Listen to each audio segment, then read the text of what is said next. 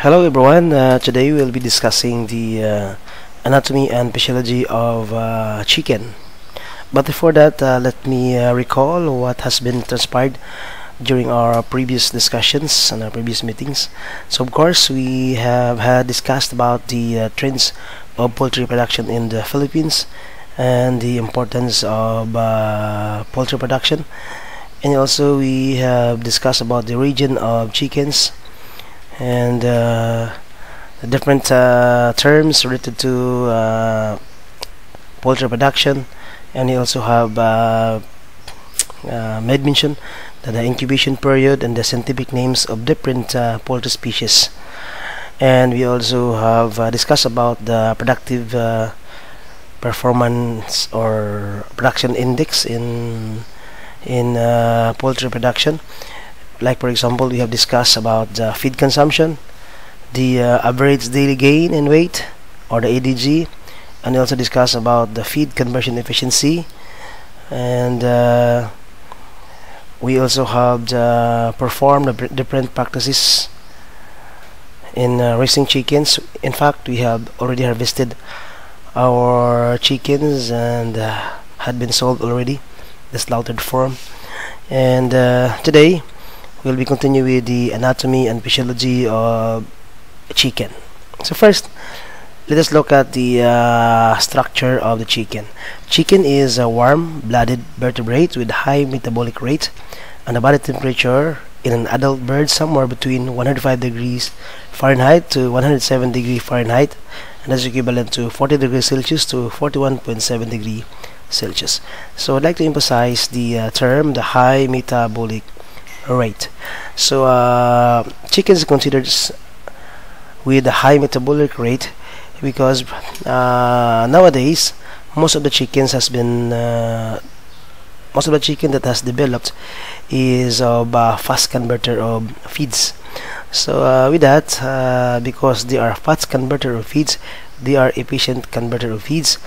When chickens are fed properly, the increase in size, the growth is very fast. But the fast growing characteristic of chickens will be complemented with proper feeding. In fact, in our production, which was ended on March 11, we started February 11, and then by March 11 we have harvested already all our chickens, and in fact we have slaughtered all of them and sold to the market. Luckily, all of them has sold. In fact, kulang pa nga yung supply natin. Yan, no? They are high in metabolic rate. So, madali silang mutubo. And, ano yung mga metabolism? So, metabolism, it is the breaking down and building up of tissues in the chicken's body. So we have two types of metabolism. We have anabolism and catabolism. When we say anabolism, this is the building of tissue, and on reverse, the opposite of that, we have the catabolism, is the broken down of tissue within the animal body. So we have the different metabolic reactions in the chicken's body. So we have the respiration, no, which includes the Krebs cycle, the citric acid cycle, the electron transport system. Along the way of those metabolic processes, there is metabolic there is an anabolism and catabolism has been taking place along those metabolic process, which is the Krebs cycle, the citric acid cycle, and the electron transport system. Alright. Okay, so their body temperature, I would like to emphasize, is 40 to 41.7 degrees Celsius. Well, as we can observe, when we touch the chicken and hold them, so we really feel that the temperature of chickens is significantly different from the temperatures, average temperatures of human body. So the chickens is covered with feathers, skin, and scales. Okay, why they are covered with scales now, particularly in their feet? Because it has been theorized that bird is evolved from reptiles, which is considered as their this origin, their parents. All right. So the next slide we have here the, excuse me. No, it's not COVID. That's just because of the changes in environmental temperature. Mainit ngayon, mayang gabi malamig. Anyway, sorry for that. Okay, so feeders. A bird's body is covered with feeders, without which it could not fly. Then the feeder developed from the skin and has protective and locomotive function. So the birds of the feeders protect them from extreme environment, sobrang init, sobrang lamig. Okay, and also feeders functions for locomotion or mobility because their wings has feeders which enables the birds to fly. So feeders are more composed chiefly of a protein called keratin. So keratin, it is a protein, and this is similar to the keratin we have in our hair, we have in our nails. Sa kuko natin meron tayong mga keratin, and even in our skin there are some keratin in there. Alright, so feeders make up between 4 to 8% of the live weight of the bird, and this proportions of feeders relative to the body weight of the bird varies according to the sex and age of chickens. Usually the older chickens and males have lower percentage compared to the younger and female birds.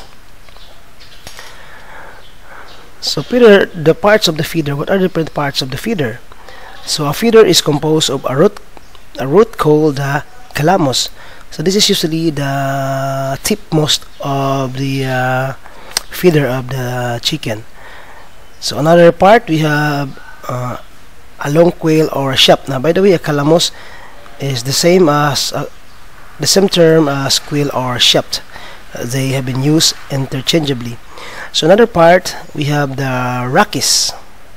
So this is the median portion of the or the median portions of the feeders cutting lengthwisely, so to give the rigidity of the feeder. So the barbs, we have another part, the barbs extending from the quill. Another we have the barbules extending from the barbs, and the barbicels extending from the barbules. If you are to look into the illustrations of their feeder, so I'd like to show you. There you have it. So let me reduce the view of this.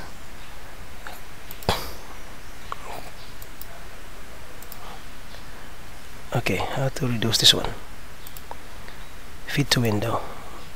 Hello. Excuse me. So we have in trouble. Okay, we are in trouble. So there you have it. So this is the quill, the shaft or the calamus. This is the tipmost portions of the entire feeders attaching into the bird's skin. Then this is the rachis. Okay, traversing medially between the lengthwise portions of the feeder. Then we also have the vein. Okay, yeah, look at this. We also have the after feeder and the downy barbs. So we have to look at the superimposed portions of the wings. The feeder. So we have the barb, by which some barbules are attached to the barb. So look at this, and the more superimposed one we have in here. So this is the parts of the chicken's feeder. So let's go back to our slide. So yun, those are different parts of the bird's feeder. So the next one, we have shape of the feeder. So the shape of the feeders also vary, greatly in size, and in certain shapes are associated with sex. So we can easily observe which are the males and females by just looking at their